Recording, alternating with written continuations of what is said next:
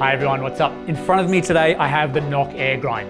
And what you want to know is, what is it about this hand grinder that's different from all the rest of the other hand grinders? And I'll tell you, this grinder is one of the most portable and durable grinders that I've used to date. And it is the cheapest stepless hand grinder. And to add to that, it has one of the best burst sets within it, combined with stepless grinding to punch well above its weight for grind performance, and its value is well substantiated because of that. Placed in a lineup of well-known portable compact grinders, it's only slightly taller than the rest and a little heavier. Capacity is about the same, but durability, the Aergrind knocks the rest out of the water, no pun intended. With design refinements since their first release of the Aergrind, it is now free from any plastic parts, with a walnut wood knob to the removable crank handle, a snap-on magnetic metal lid with laser-etched grind dial up top, and then the whole grinder honestly feels extremely robust and solid. Whereas some grinders feel tinny, others feel too light to be metal, the Aergrind feels every bit metal and ready for adventure. In changing the grind, you keep the crank handle on the drive shaft and then rotate the lid independently of the crank handle and the body of the grinder. I've even been able to pinch the lid and hold onto the body whilst rotating the crank handle, and you can also change the grind this way. Now, I have mentioned this is a stepless grinder, which means there are no clicks in changing this grind setting, and you can make as small as a grind adjustment as you like. And this goes a long way to getting that perfect grind size for whatever brew method you're using this grinder for. Now, to interpret Aergrind settings, you have two numbers. The first number will represent full rotations from the 0 point, and then the second number is going to represent individual numbers from that last full rotation. So for a grind setting to get to say a small pour over or an AeroPress is a 2.4, which would be 2 full rotations from the 0 point and then 4 extra numbers to get to your setting. Taking a look at grind settings, let's begin at the 0 point. Dial the Aergrind in to as fine as it will go. Now, this is where the outer burr and the inner burr are flush with one another, and I find using a fingernail does a good job at testing that.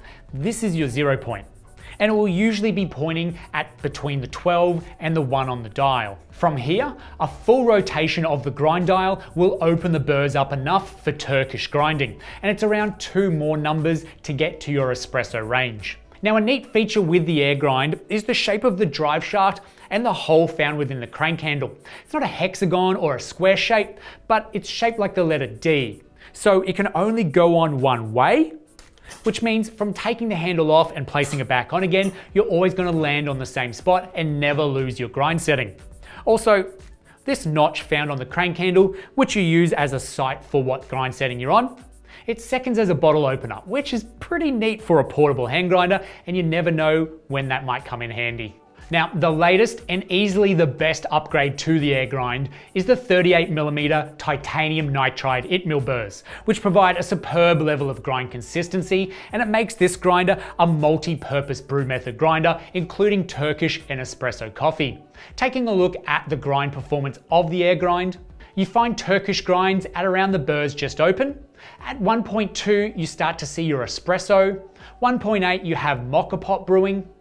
AeroPress is anywhere from fine to around 2.4. V60 and other pour overs are from around 1.8 to 2.8. Automatic coffee brewers are around 3.4. And 3.5 and above is great for your French press and cold brewing. All right, let's now grind 20 grams of espresso beans on an espresso grind setting, which I've got as around 1.3. So that's from the 0 point, 1 full rotation and 3 extra numbers. Let's see how easy it is. I gotta say, it is a nice diameter to hold on to. It's not thick, it's not too thin, it seems perfect. There's a nice rubber grip here too, so it never feels like it's slipping, although the surface of the grinder is so smooth. In terms of resistance, those nitride burrs are just incredible. That is honestly some of the smoothest grinding I've ever had to perform for grind settings at an espresso range.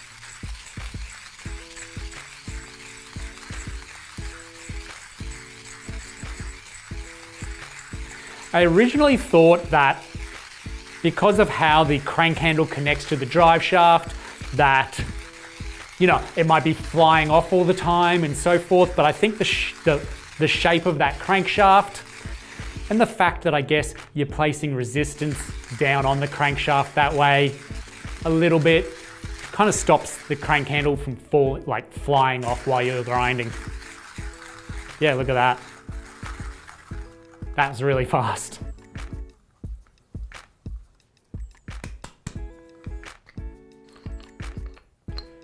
Now the catch cup, really smooth. What do we got, like almost a full turn off. There's literally no retention or static underneath this grinder. It's really smooth and easy to take that catch cup off, but like once it's screwed on nice and tight as well. And then to pour these grinds out of here, super easy. Look at that. Oh man, that's so fine and smells so fresh. It's a beautiful grind consistency too. Yeah.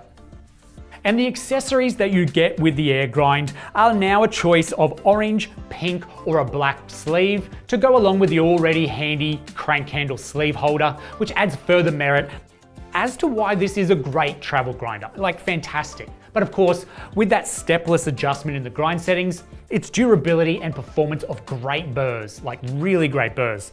It makes an amazing hand grinder, whether you're brewing at home or on crazy adventures brewing coffee. So if you have any further questions on the Aergrind the Knock Aergrind, add them in the comment section down below and we'll get straight back to you. Thanks for watching the end of this grinder video, and we'll see you in the next one.